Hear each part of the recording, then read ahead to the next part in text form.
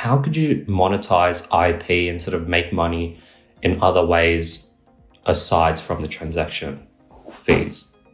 Yeah, so you have like the toy business, consumer product goods, merchandising.